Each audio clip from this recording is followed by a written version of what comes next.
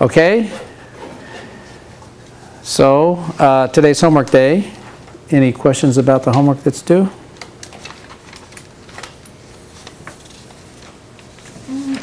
Oh, on the programs? Mm-hmm. Because they asked, like, one of them said, use the character. Mm-hmm. And so we'd just write the character. We wouldn't have to convert it into, like, hex or Right. anything. Okay. That would be similar to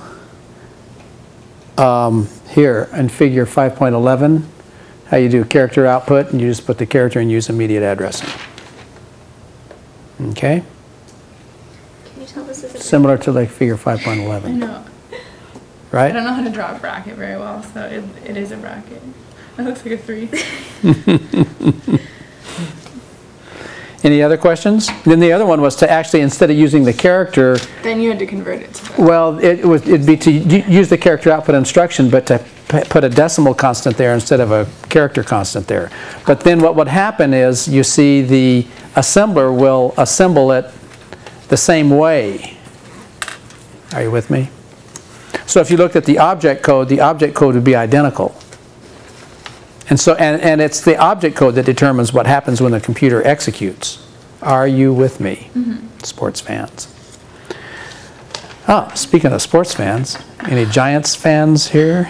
Well, less than a Patriot. I hate the Patriots. Well, at least it was a close game. I mean, it was kind of an exciting game, right? So.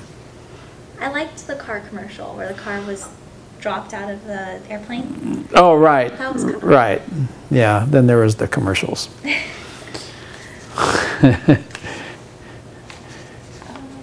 Were you guys alive when Apple did its famous 1984 commercial? Nope. Have you heard about it or have you seen it? It was a famous Super Bowl commercial that only ever aired one time, ever, and that was on the Super Bowl. And it was the famous 1984 commercial. Can I look it up? Yeah, you look up Apple 1984 commercial. Like the Oh, I think it might have been in 1984. George Orwell book? Yeah. Yes, it was a takeoff. I wonder if it was in 1984 or if it was because it was about the 1984 book. I read that book. That's good. It was good. It's where she slings the sledgehammer. There are all these drones, you know, and then she slings the hammer into the screen, and it That wasn't that long ago. Wasn't it? It's famous. maybe it was. It's a Says it famous. did air in 22nd of 1984. January 1984. Oh, so it did air in 1984, but it was a takeoff on the George Orwell's 1984 book. Okay, I guess we got a little off topic, which is all right. So is everybody clear on the homework? Okay, now I think we have an exam coming up here, right? It's Thursday? Yeah. Okay, so I'll have to have your exams, I'll have to have your homeworks graded for you and back. I'll have your homeworks graded and back to you tomorrow, and we can talk about what's going to be on the exam. Okay, so we'll finish up a few little topics here, and then we will be finished with the material for the exam on Thursday. Okay, so the next item then that we're going that we will learn is the string output instruction. Now, what is a trap? What's a trap instruction? It does a lot of stuff. Yes, it's one. Actually, that's a good description. It does a lot of stuff, because what happens is you think it's just one instruction, but really what happens is when you execute that instruction, it jumps to the trap handler and it does a whole lot of stuff for you behind the scenes. And do you remember the two trap instructions that we've? Is carry a trap instruction? Yes or no? No, it's not. It just does inputs one character, and that's the one thing that it does. And then is caro a trap instruction? Caro? Yeah. No. Deco is a deso? Deso, yeah. So character input, carry, and caro, those are not trap instructions because they just input one character or they output one character. And it only takes one instruction to do that. That's the other trap. Yeah. So there's three. The deci, Actually, did we trace, I think we traced Deci and Deso. and Deso. Yeah, remember we were able to go and trace the trap, and when you do Deci, it actually branches to the trap handler. The operating system provides that service for you. It does all that stuff, and then boom. So Deci, Deso, and so now here's a third trap instruction is the string output instruction. So the mnemonic for it is STRO, S-T-R-O, as shown in this slide. The instruction specifier is 01000 and then AAA for the addressing mode. And here's how you use STRO. The way you use STRO is you have to give STRO a string of ASCII characters. Now the nice thing about STRO is that instead of giving it a string of ASCII characters and then you have to output each character Caro, Caro, Caro, Caro, Caro. What STRO does is you give it a string of ASCII characters and it outputs the entire string in one instruction. So in the STRO instruction in the trap handler there's a loop that loops through and outputs each character one character at a time. But in order for it to work, it needs some terminating sentinel value. Are you with me? Because it's a loop, how do you know how is it going to know how many times to loop through and output those characters? Mm-hmm. So it needs a terminating character. Well, the way it works is that there is it's what we call null terminated. So if you look up in the ASCII chart, do you remember what so there'd be inside back cover. What is the very first? 00. It's 00, yeah. So the STRO character needs a null terminated. After you give it all the characters, then the last thing has to be a null character, which is the sentinel. So that makes the loop stop, so it won't just keep going forever. And it knows when to stop. Are you with me? Mm-hmm. So here is on figure 5.12 is a program that shows how the STRO output works. And it's that same program that we demoed before that was outputting each character one character at a time. Only this time it's outputting it all the entire string of characters with the STRO command. Now, one other thing that we've done differently in this version of the program is now we know how to put all of our data up at the top. Mm-hmm. Yeah? So look, the very first instruction is branch to 000D, so that branches around the data. And now what are we branching around? First of all, we're branching around the dot block with 2 bytes, yeah, and that's the storage for the integer. But now look what else we have. Now we have a .ASCII string. So it's .ASCII, but now look what it is. It's double quote, and then it's space plus space 1 space equals space. And now, after that last space, how do we put in the empty character? Well, so now we have this bash x00.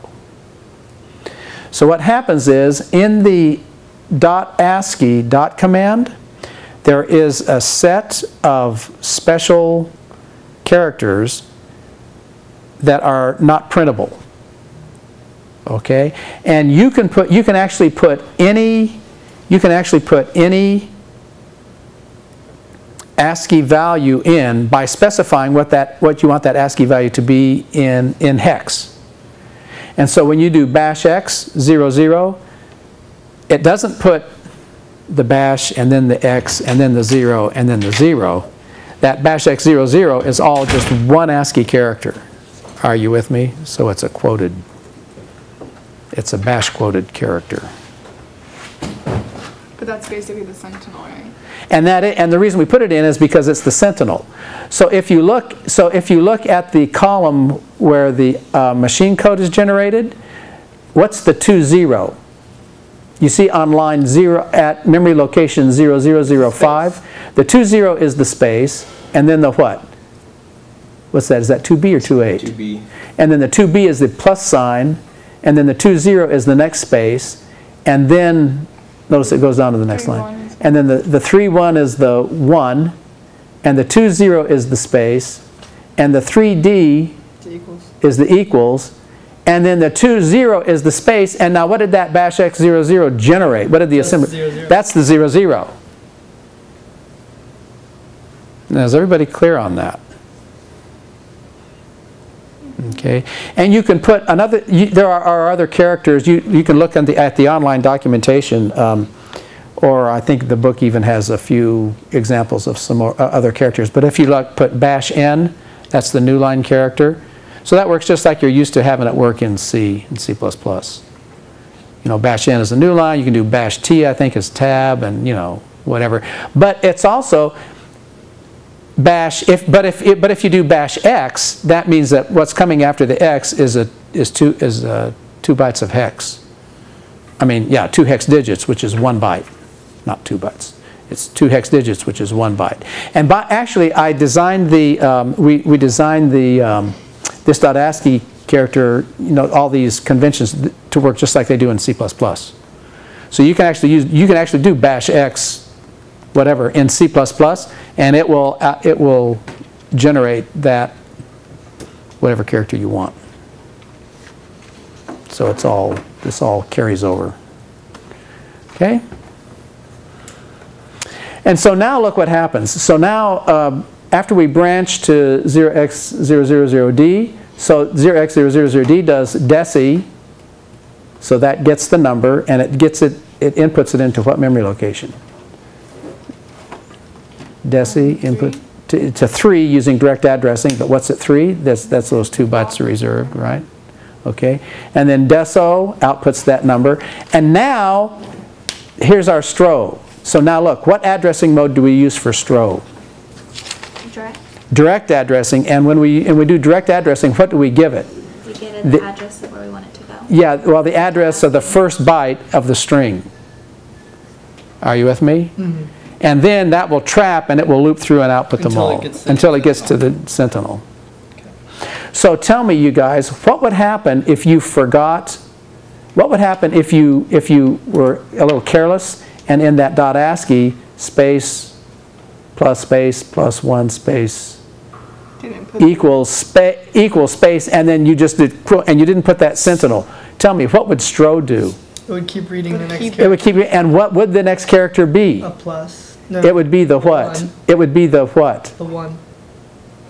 Maybe the decimal offset one, the 30, like that. It would keep going down. It would go to the 31, which are yes, the 31 at address 00d, and it would interpret that 31 as a what? As a 1. As a 1. Oh, maybe we should demo that. And then it would stop. And then it would stop because that next one happened to be stop. Mm-hmm. And then it would. Maybe we should. That might be a fun demo to do. Because we were able to predict what it would be doing. You see what I'm saying? Then wouldn't it try to interpret 03 as an instruction? No, because actually that instruction would already have been, the deci instruction would already have been executed. So the stro would just be outputting that. Oh, okay. I think the only difference is there would be an extra 1 before the negative 478, I think. Yep. That's what I think too. Hey, maybe we should. I didn't think about doing that, but if our simulator works well, I mean, let's do that. Let's try that. Okay, a little spontaneous demo. Okay, so here's our spontaneous demo. Let me see, which figure was that? Do you remember? 511, no, that's, it'd be 512, okay? So here's our figure 512. See how slick it is? We can just bring this example right up and copy to source. And if our input is negative 479, so what we'll do is we'll just run it and make sure it outputs. So there's negative 479 plus 1 equals negative 478, right? Mm-hmm. Now, check this out, you guys. Here's our prediction. Let's get rid of this. Okay, so boom, boom, boom, boom. Are you with me? Say 1 minus 478. And if we run this, it should say 479 plus 1 equals space, and our prediction is what? 1, and then, yeah. Oh! Doesn't even do it. It doesn't do anything. Must be a trap. It's still looping? Whoa. Maybe the trap handler won't even function without it. Well, no, it should. If it never finds a sentinel, But shouldn't it gotten a What sentinel, did right? it do? What did it do? Good question. Yeah.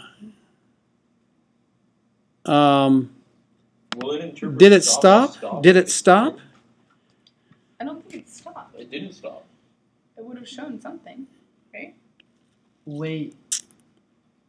Because the branch goes to 0D, you'd have to change the branch to 0C. Oh, that's what it is. That's what it is. We forgot to change the branch. Oh, good call. Okay. Yeah, you're right. The branch. So we have to go to 0. So now, here, let's bring this up. And it should go to 000C. Right. That's what happened. Okay, so we have to change this to 000C. So C, right? Mm-hmm.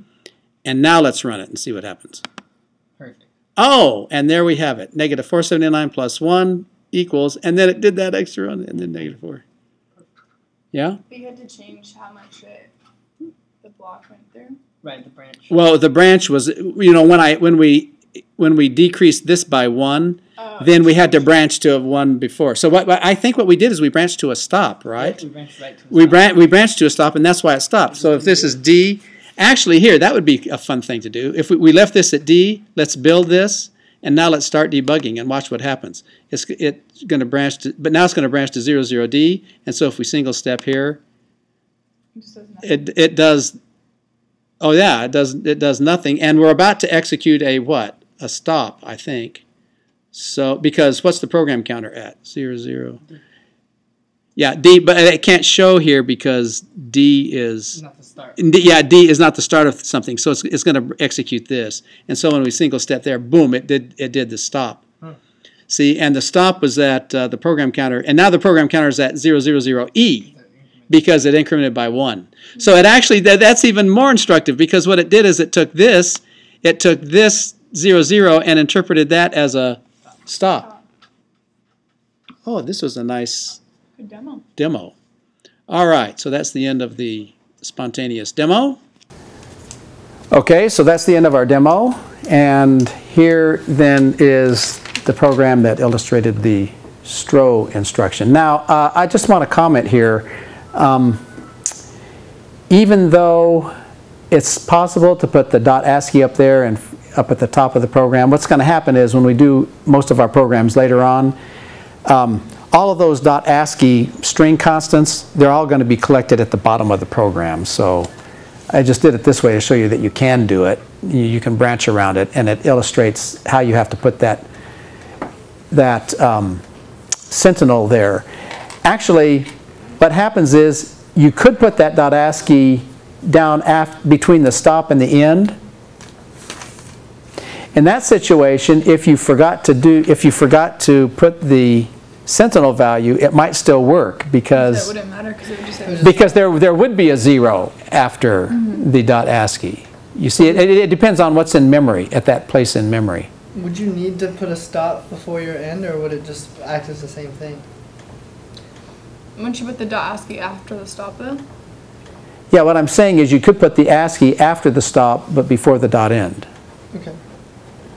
But what was your question? I was wondering if a program like this would need a stop, like, or even without. Well, but then you would be relying on the possibility. If you wrote a program without a stop, you would be relying on the possibility that the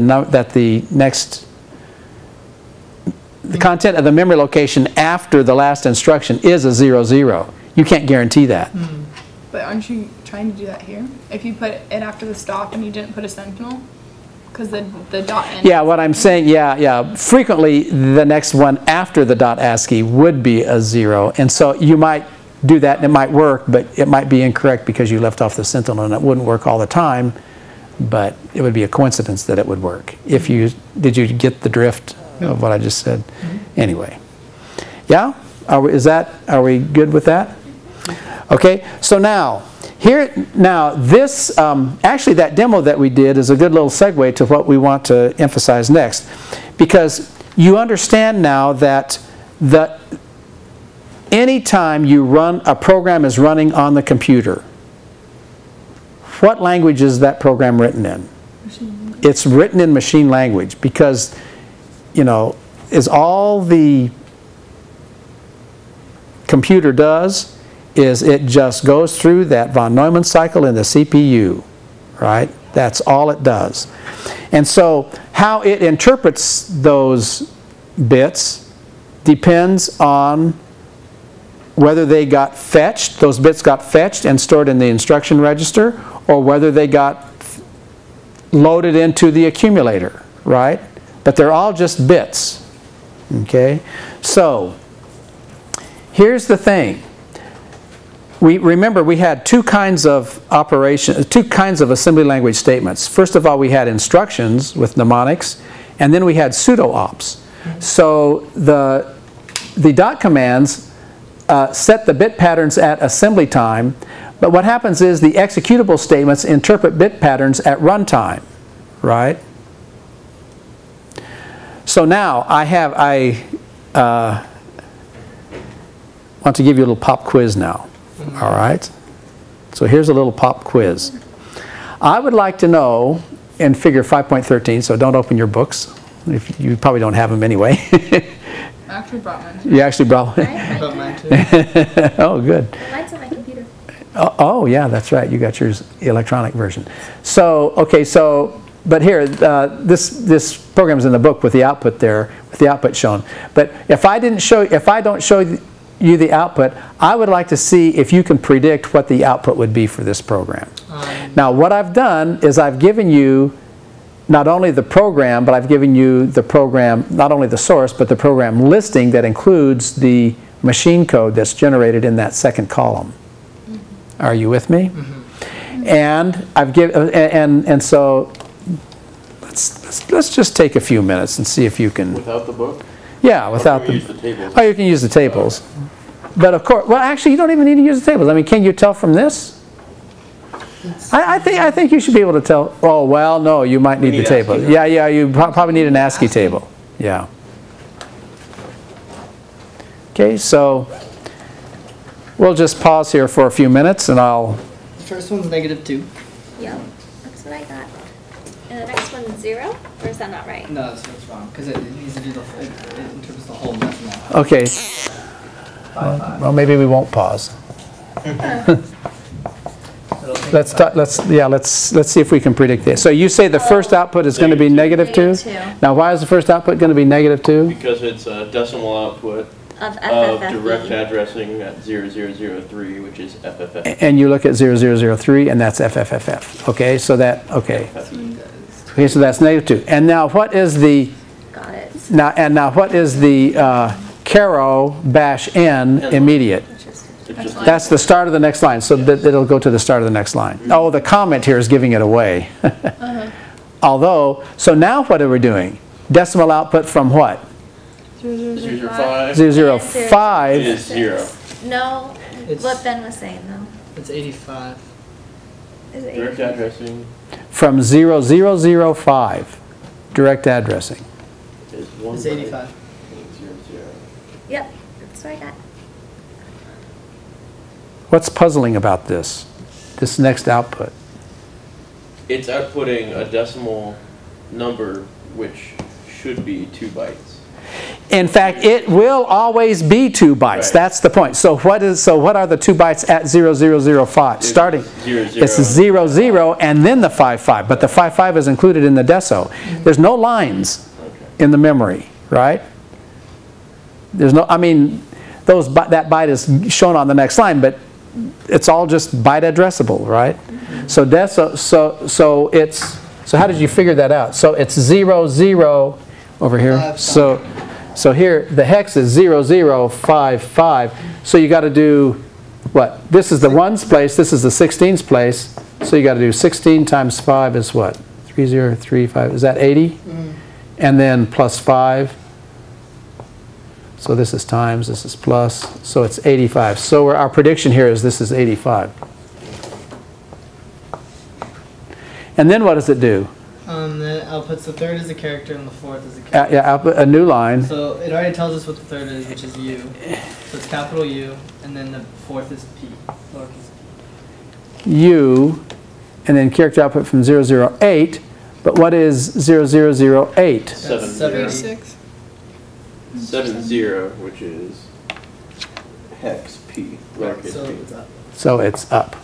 So Deco outputs 2 bytes, whereas Caro outputs 1 byte. That is really important point. The answer is yes, and that was a really good observation. Deso always outputs 2. What you give Deso is, if it's direct addressing, you're giving it the first byte, and it takes that byte plus the next byte, and it interprets that as a decimal number. Of course, if you're using immediate addressing, it's the 2 bytes of the operand specifier. Okay. All right. Which is in the hexadecimal normally. Right. Well, I mean, it could be stored using any of those constants. I mean, here, you could do this. How about, could you figure this out? Suppose it was Caro. No, sorry. Suppose you had this instruction. Deso, quote, H, quote, immediate. Could you figure out what this would do? What this output would be? Well, first of all, what would the assembler do? It would look up the. It would take this capital H. It would make it the ASCII value, and it would put that in the. So you'd have to do 48. Well, here, let's. Change it to decimal. And it would put that in the instruction in the operand specifier. So let's translate this. Actually, here, let's translate this. Well, how would you? First of all, how would you translate deso using immediate addressing? Okay, so the H is 48 in hex. Yeah, but first, what about the whole instruction? Deso. H. So what would deso? How would you translate this? This is a good review. The object code? Yeah, the object code. Zeros. What's deso? It's not 5-1, it's... Can you look up deso on the inside front cover? 38. Inside front cover? Oh, I have it on my homework. Oh. But immediate addressing? 38. 3.8? Does everybody agree with that? I don't, I think it's 3.9. Immediate? Immediate though. It's Is all immediate 0? zeros. Okay, that is 8. So it's 3.8, and then what would this be? How would this be translated? By the assembler. So you have 0, 0. So it'd be 0, 0, And then you have to. and then what would the hex for H be? It's 48. 4.8? Okay, so does everybody agree with this? I don't have my Yes. notes and. Okay, so this is okay. So it would translate to this, but now when it executes, what would it execute? It'll output. It'll take this and it'll say, oh, decimal output, immediate addressing, so it would interpret this as a decimal number. So what would come out? 8 plus 16 times 4. Yeah, it would be, yes, here again, 16 times 4, 24, 4, 5, 64, and then plus another 8, right? So this is times and this is plus. So it'd be 72. I think what would come out here, if you did this, the output would be 72. Somebody have the simulator? Do deso h comma I stop dot end. Deso H. Deso quote capital H quote comma I stop dot end, and run it real quick. Why is it that it does 0048 instead of 4800? 72. 72. We were right. Because it's 2 bytes and that's Because anytime you put a character constant in as the operand specifier, it always puts it on the right. 38, 0, 48, 0, 0, 0. It puts it in the right half. And was this correct? Was this Correct. 380048? Are we good? Still question? No, no. So if you had like deso 85, comma I. Okay, suppose you had, let's do it again. So suppose you had deso 85, Yeah. like this, 85 comma I, then this would be 38. Now we would have to convert 85 from decimal. This is a decimal constant. So you have to convert this to hex. Which is 55. We just did that. Oh, we just did that. So this would be 0055. Yeah. But then the output would be 85. Oh, okay. Okay. Is everybody clear? It's really important that you get this. This is a simple machine, but it's really important that you get all these details straight. There's just a lot of different ones. There are a lot of different ones. Now, and don't you appreciate the fact that you think there's a lot of details with this? If we were doing a real one, there would be a bazillion more details. And unimportant details would be floating around all over the place. Can you put in -2, or would you have to Sure. put hex? No, you can put -2. So if you do this, if you do deso -2 immediate, this would be 38 FFFE. FFFE, and what would come out would be -2. Wow. So the assembler knows, as long as you don't put a 0x in front of it, the assembler treats this as a decimal number and it puts it here in the right way. Okay. And if it's direct. Ooh, if it's direct, actually you could do this. Well, if it's direct, will there always be a 0x in front of it? Well, that's usually what it is, but the assembler doesn't care. Yeah. I mean, you could actually do this. It doesn't make a whole lot of sense, but you could do this. Deso, like quote Q, direct. And you'll find 0. And what it will do is it will take this Q, the code that gets generated, instead of this being 38, what would this be? 39. This would be 39. Here, let's do it. Let's figure it out. 0071. Actually, watch this. We're going to do a really big prediction. And this would be what? 00 71. is Q71 in hex? Oh, I know what it's going to do. Yes. And then it would, when it executes, it's going to go to 0071 It's and gonna go to that address. to that address and output something. And probably what's going to be there is a 0. 0, yeah. Oh, did you run it? Yeah. So, and here, do this. Can you, is there a way to set, oh shoot, I don't think we can set. Do you want me to store something? Well, I was going to say, I don't think there's a way to store something at 7.1 because I think that memory dump is just a dump. It dumps it to the next double slot. No, I mean, I don't think you can go to that memory dump and actually set something in memory. So it's too bad it's not editable. I don't think that memory dump pane is editable. Right. But it would be, if we were able to put something in 7.1, then we could. I could put something in 1. Oh, I know what you could do. Just say it's- No, do this. Do this. Do load accumulator, I don't know, like 5, and then store accumulator 0071, 0x 0071 direct. 0x, 0. You see what I'm saying? Here, yeah, let's try this. Let's do load accumulator 5 immediate. Okay. And then store accumulator, And then des out. 0x here, 0x 0071 direct. Are you with me? And then do deso quote q comma direct, and then stop. And what should come out is 5.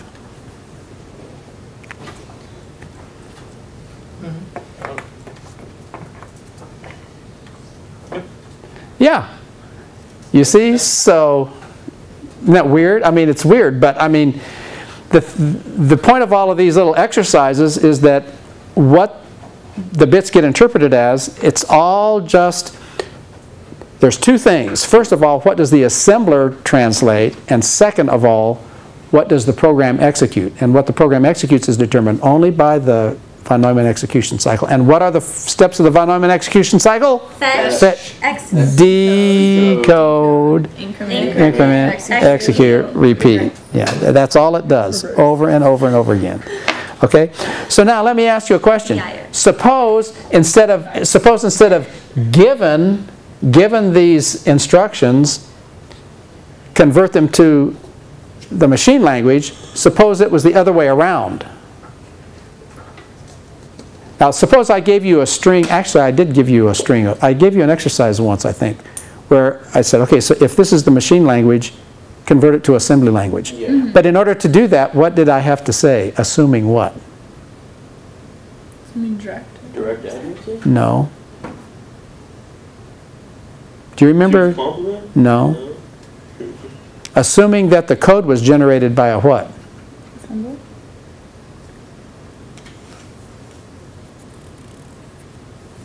Here, look, look. Suppose I give you this. Suppose I give you Von Neumann machine. 5017.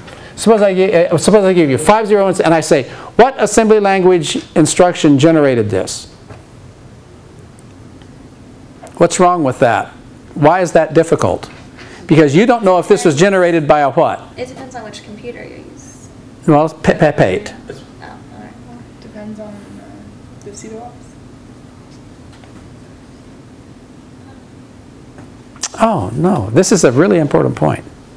Well, we don't know whether What- it was going to be like a byte or a word or Exactly. You don't know if this was generated with a dot word, a dot byte or 2 dot bytes, or a dot ASCII. or a dot ASCII, or a what? An instruction. Right. It's because it can be Or an instruction. Any of those. It could be generated by any of those. You see what I mean? So when I gave you that exercise to given this, I said, assuming it was generated by an instruction. You know. You see what I'm saying? It was assuming that. But in general, if I just give you this, how do you know that this might have been generated by a dot word or 2 dot bytes or whatever? Because that dot word 1136, the first part's going to be 0001, which could be an instruction. Yeah. Yeah, exactly. So here, so what is a disassembler? A disassembler is given it's to disassemble. Given the machine, go back to the assembly language. But look, you guys, the problem is that you can't go back. Why can't you go back? The inverse mapping is not unique. Yeah, right. Because you don't know. You don't know what there's many different ways to generate this at the assembly language level. Do you see what I mean? Mm-hmm. And just to show you how perverse you can get here, here's another example in figure 5.14. Now, look at this first program. It's character output from 000A using direct addressing, then character output from 00B using direct addressing, and then character output from 000C using direct addressing. If you go down there at address A, B, and C, what's at A? What byte is at A? Address A? 50. 50. And what's at address B? 7. And what's at address C? 60. And furthermore, how did those bytes get put there? Dot ASCII pun. Are you with me? Well, look, there's nothing to prevent you after you do that stop. There's nothing to prevent you from saying character output 0x765, comma I. Now, if you put that instruction there after stop, what will the assembler generate? Well, this is 50766E. Yeah.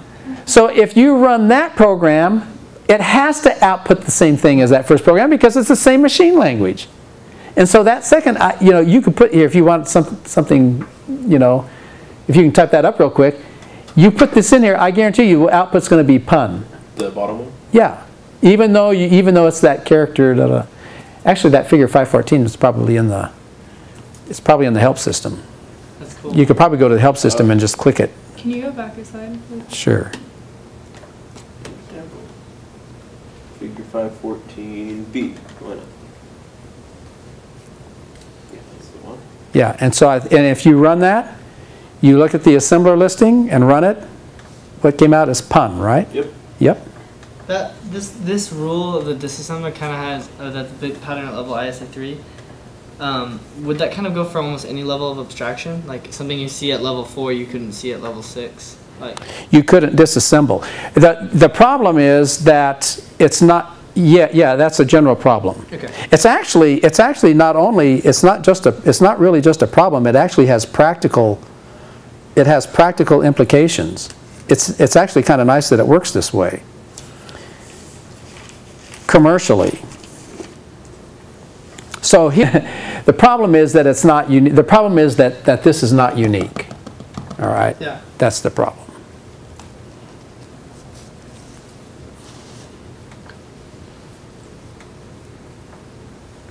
Okay, so now, this actually has a very practical commercial implications, because when you buy a product, a software product like Microsoft Word, do you buy the source or do you buy the object? The object. You buy the object. So now, why is it good for Microsoft that this inverse mapping is difficult to do, that this, going from the machine language back, why is it good for them that's hard to do? Because then they can't disassemble it. Keeps their secrets. Yeah, because if you could do it, if you could go reverse engineer and get a listing, then you could take all their huge programming, you could say, and you could add a few features And call it yours. and call it yours and then sell it. Yep. Call it yours, assemble it, and sell it, and boom, and so you'd be, you'd have that competitive advantage that And that's you. why the whole open source community, you download the source and you can edit it from there, and it's really nice. Yeah, that's right. That's right. But that's not. Yeah, but in an open source product, that's what they provide. They provide the source, because they know that it's difficult to reverse engineer. By going from the machine to the assembly. Now, what is an So it's very difficult to do. You can imagine how hard it would be, because what you would do is you'd have to go find sections of code that are because normally the instructions are all kind of grouped together and the data is all kind of grouped together, and so you would have to know, you would have to say, oh, this, if I You have to know which is which. yeah, you'd have to know which is which. So what you can do is you can try a few instructions. If this is an instruction, this is what it is. Oh, it makes sense for this. This looks like a group of instructions. And not only that, you can usually spot strings. So if you do a memory dump, you can see, oh, there's a error message, or there's some kind of a text message. So I know this is a bunch of text. So this is not instructions. So you can actually go through, but it's kind of like trial and error. Now, there is one really important situation where people really need to do that to provide a service for their customers. You know what that is? Where what you have is a long string of machine code like this, and you want to be able to figure out what go up one level of a level. Yes. All these people that provide this virus protection software, what do they need to know in order to provide an effective product? Whether something belongs or not. Yeah, they need to know the code, the source listing of the virus, so that they will know how to protect against it. So what happens when a new virus comes out into the wild? They do this. They try to go from, because all they have is the machine code in the wild. So so they've got a whole host of tools that enable them to try to recover the program, the actual program, so that they can see what the program is doing and analyze it and then figure out an effective antidote. Yeah, but it's very tedious. It'd be very tedious, because there are tricks that the virus people do to try to hide it. So they'll branch around it, and what it looks like data, they'll branch, and what in the middle of a data might be an instruction, and so this looks like data. Oh no, actually it's an instruction. And then some of these viruses, they might modify their own code so that and then that's this instruction. But wait a minute, if it wasn't always that instruction, then how did this thing modify? I mean, it's very complicated, you see. But all those issues come from the fact that it's very it's not unique. you know, just given a string of bits, you don't know whether these are should be interpreted as data or instructions. You don't know if this is the opcode, this is the start of the opcode, or if this one's the start of the opcode, or, you know, you don't know which. You know, so you have to, it would be very, very difficult because it's not just automatic. You can't automate that. Which is interesting because what's the fundamental question of computer science? What can be automated? What can be automated? So they have tools that can help them, but it can't be completely automated. The recovery of the source from the machine. All right? Is everybody good? Okay, so now all the material up until now, that's what's going to be on the exam on Thursday. And so we'll start reviewing tomorrow, and then we'll have our test on Thursday. Okay, see you next time.